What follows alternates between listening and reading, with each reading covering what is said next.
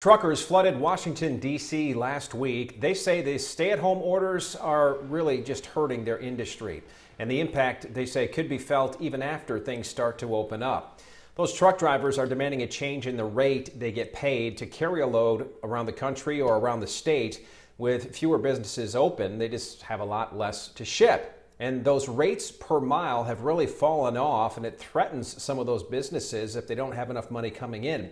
Our Greg Suskin spoke with a local trucker who's dealing with this. And Greg, you say that he's been home for a while now.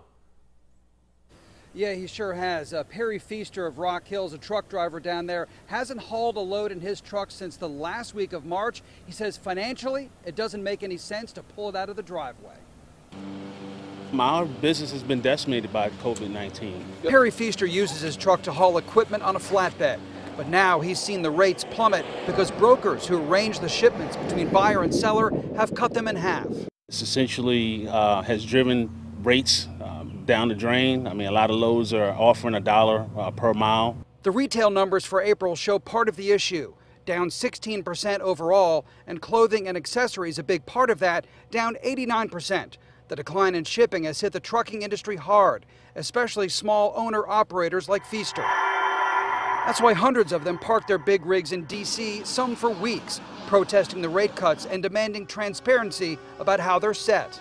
I'm proud of those guys. I'm glad that they're standing up for the country. Another trucker who hauls dry goods and frozen food told me smaller companies may not make it. It costs a lot to be out here on the road, plus maintenance on your truck, fuel, other expenses. We need more money. All this could lead to higher costs for what we buy or fewer products on store shelves, with some truckers deciding it costs them less to stay home. Early in the protest, President Trump tweeted that he stands with truckers and his staff did meet with them. However, they're still there, still hoping the issue will be addressed. And as far as that issue goes, even though many truckers are trying to band together and say collectively that they won't accept any loads at these new low rates, there are truckers who are doing it, taking that less money, saying they simply need to work. Scott?